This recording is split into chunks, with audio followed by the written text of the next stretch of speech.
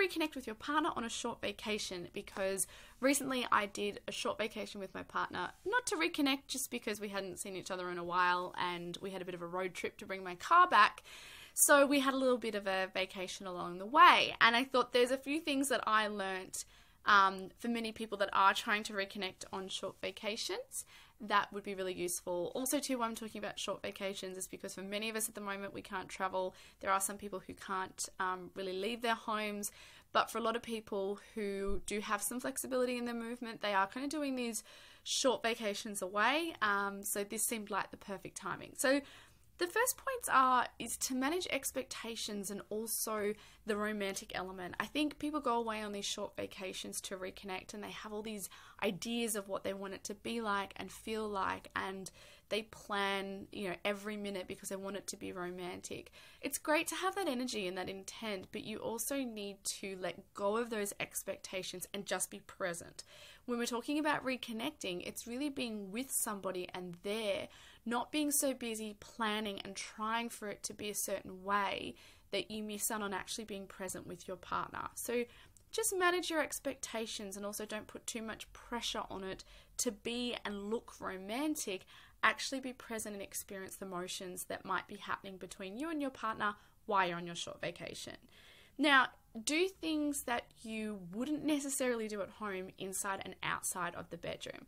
This is a great opportunity to explore and experiment. Maybe you're not that couple that gets out a lot and goes out for dinner, so you get dressed up and go to some fancy restaurant, or there has been something you've been wanting to explore in the bedroom and now you might have more time and even privacy. So make sure you do take advantage of this time and really explore and experiment inside and outside of the bedroom.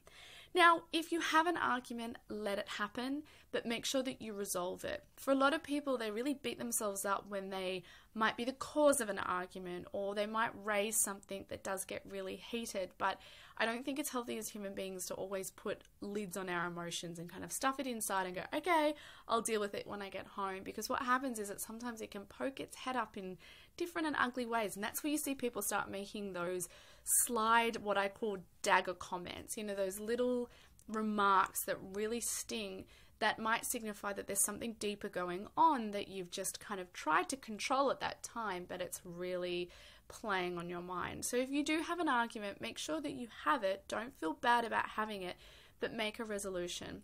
The resolution might even be, listen, I don't think now is a great time because we seem to be going round and round in circles, but do you think we could continue this when we get home and just kind of do what we're doing, go to the beach, spend some time reconnecting?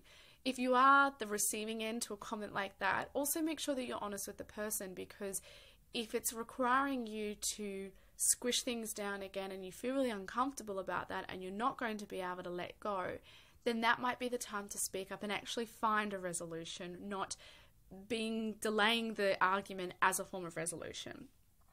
Now, don't get caught up in that it's a short vacation. For a lot of people, it's that FOMO aspect of, oh, we only get a weekend away, but so-and-so went here and so-and-so did this. Or at the moment, especially with COVID, a weekend away is really what a lot of people can do. But you can get the same effects on a long-term vacation as you can in a short-term vacation. If you do things like managing your expectations, turning off technology, taking a break, being present with each other, then really whether you're going away for a week, 10 days, or you're going away for 2-3 nights, I do believe you can get the same effect on a relationship. If your intent is to reconnect, then you can get that even in a short period of time, but you need to be mindful of all these things like managing expectations, not being too busy, taking a break, being present, doing some fun things inside and outside of the bedroom, and then you may come home feeling really replenished as a couple. Now, whilst you're away, a really good thing to do before you come back is to make some positive plans for the future. It could just be things that you've been procrastinating at home, things that you want to do together, people that you want to catch up with. Sometimes we get stuck in that rut and that daily routine, and when we step out of it, it can be a great time to reflect and look at the things that we might like to do together when we get back home. So hopefully this helps, and if you do get a chance to have a short vacation to reconnect, then I hope it's a good one. Bye.